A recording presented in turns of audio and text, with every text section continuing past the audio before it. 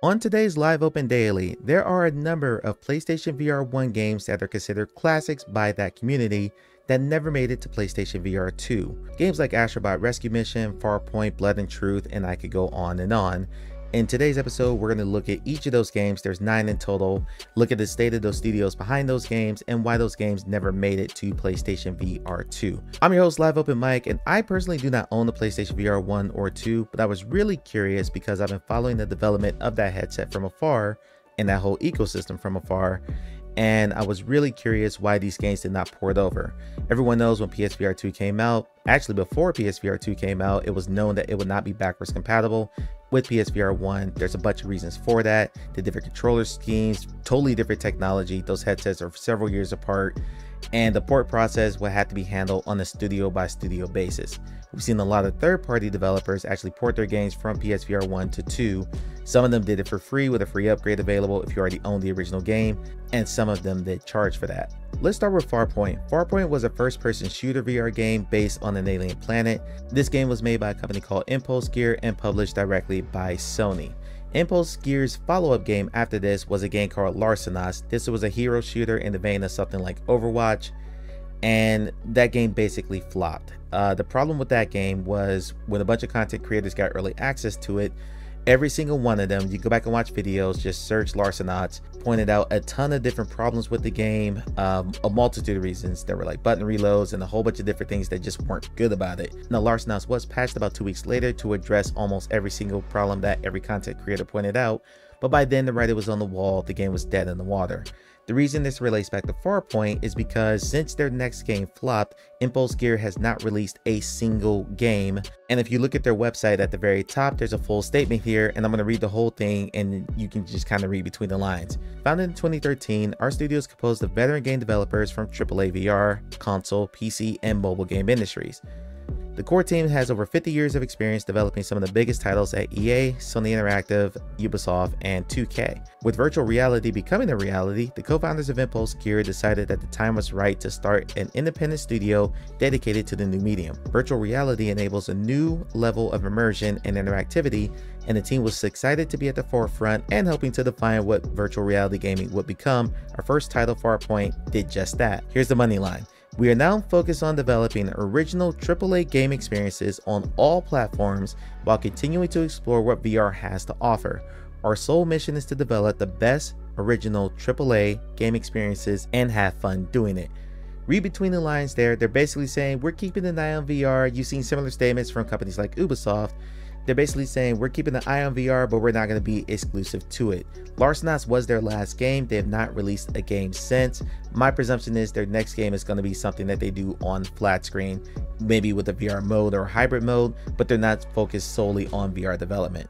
Larcenous launched before PlayStation VR2 launched, and the flop of that game probably pushed them in a different direction and away from the VR medium, which is why Farpoint likely did not make it to PSVR2. Impulse Gear was already out of the market at that point. Next up is Blood and Truth. This was another first-person shooter where you control a character named Ryan Marks.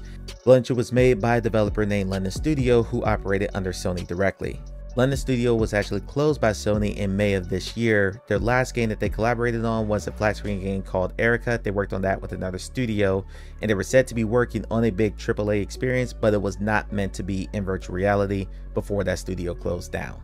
Wipeout Omega Collection is a series of remasters of some of the original Wipeout games that debuted on like the earlier PlayStation consoles. This game was made by actually 3 different studios, a company called XDev, Clever Beans, and Creative Vault Studios. This was the first game in the Wipeout series not to be made by the original developer, Studio Liverpool. That studio was closed by Sony in 2012. This one was a little bit hard to research because I had to look up 3 different studios, but going through all of their resumes and run down the games, we'll start with XDev. XDev is a studio that has actually never released a full game by themselves. They have always worked on other games with other companies. Their other projects are games like Detroit Become Human and Rise of the Ronin. Again, they just kind of helped to get those games over the finish line. They were not the primary developer.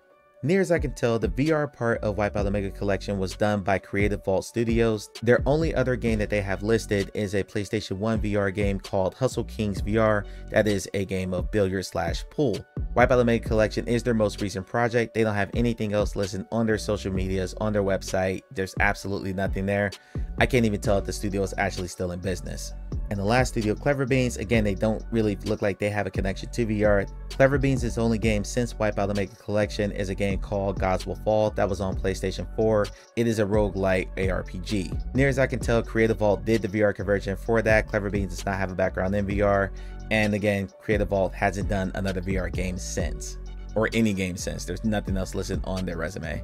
Probably the most popular game on this list is Resident Evil 7 Biohazard. This one came from Capcom. Sony actually played for this campaign to be playable exclusively in VR for PlayStation VR1 when the game first launched in 2017.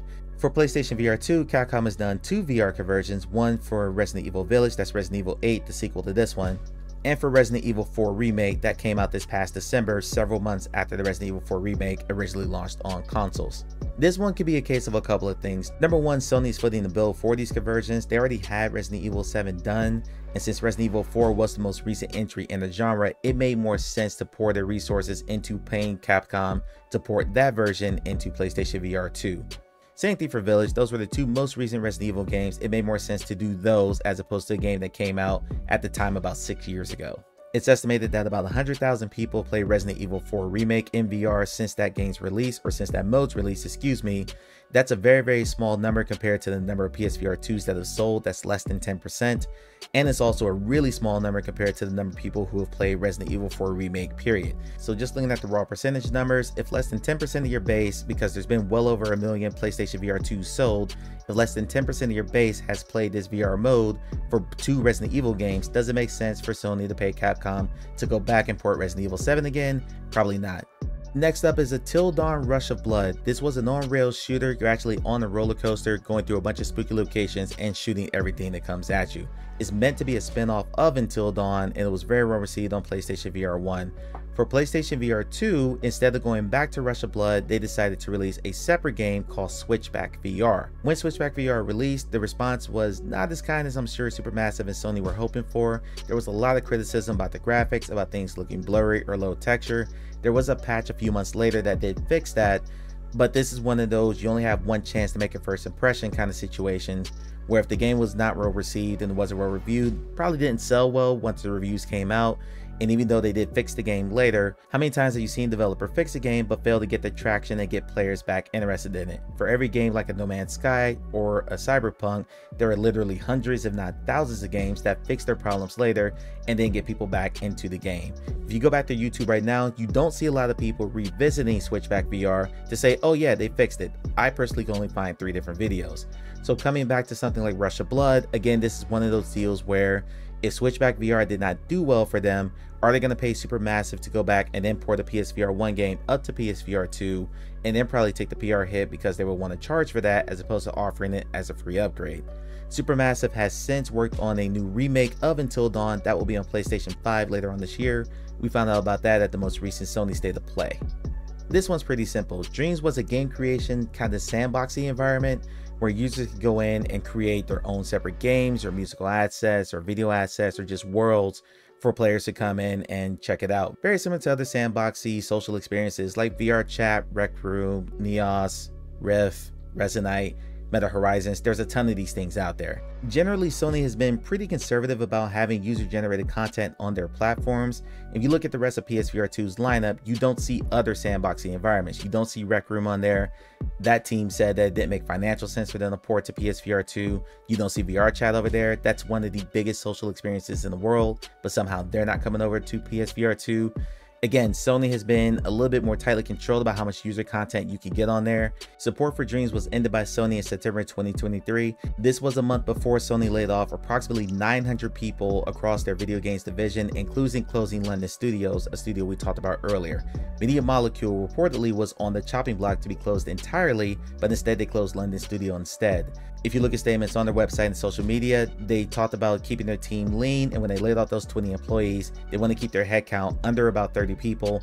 This isn't really something surprising. Hideo Kojima's company, Kojima Productions, does the same thing. They have a very small team, but if you're trying to maintain a sandbox environment with all these user-created worlds, there's a lot of moderation and regulation that comes with maintaining something like that. Companies like VR Chat are going through that right now, where they don't really have this economies of scale, the number of employees to maintain something like that.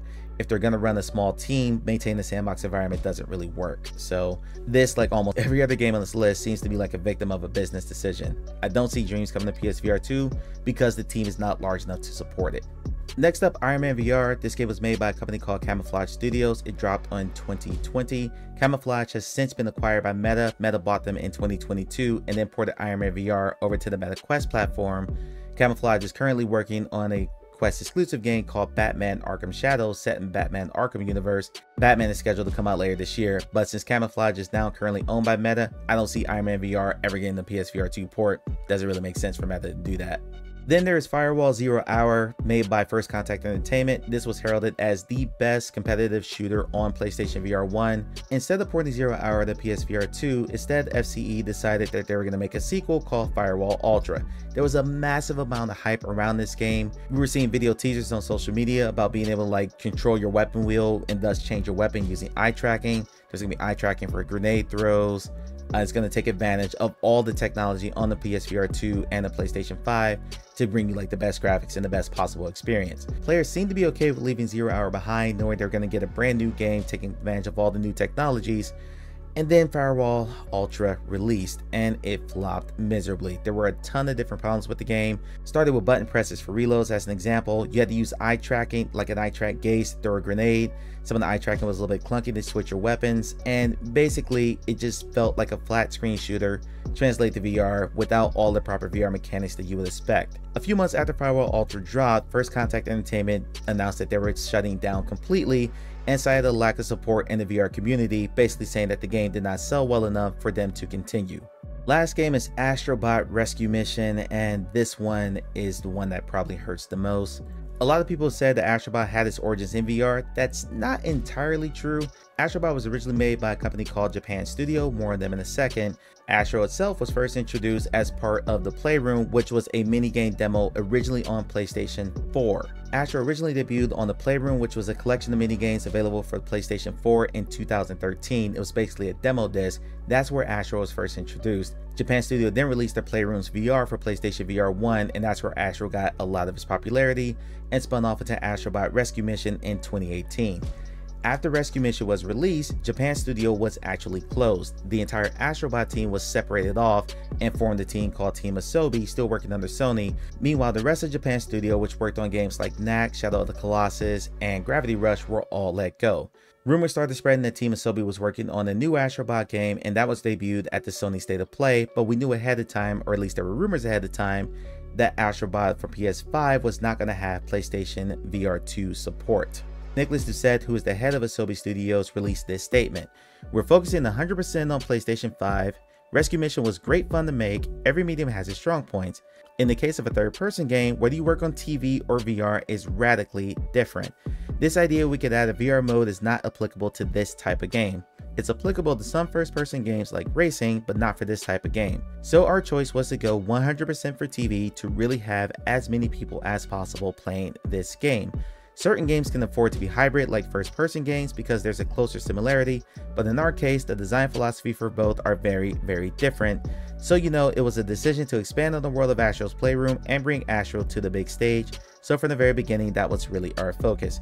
Read between the lines there, and they basically said, when they said have as many people play the game as possible, they were talking about PlayStation 5's install base, which is over 50 million, as opposed to PSVR2's install base, which is over 1 million. I've actually heard a hair over 2 million at this point from a couple of developers, but I can't confirm that.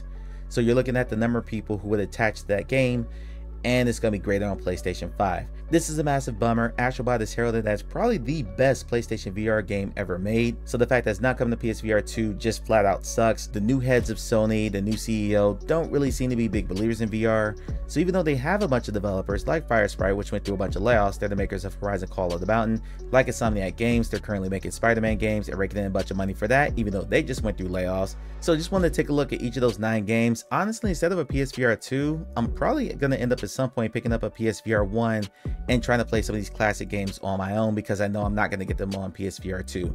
That's a wrap for this episode of the Live Open Daily podcast. This episode did come out a day late. I'm going to apologize for that. I had a major issue recording and it was too late to re-record the entire thing because my original file was corrupted. But that's going to wrap up week 3. Thank you so much for checking it out. You can get this podcast and my other podcast, the XR Remix podcast, on all major VR platforms, iHeart, Apple Music, YouTube, Spotify, and check me out on Twitch. I stream VR there multiple days a week. I'm at Live Open Mic. Thanks, and I'll talk to you on Monday.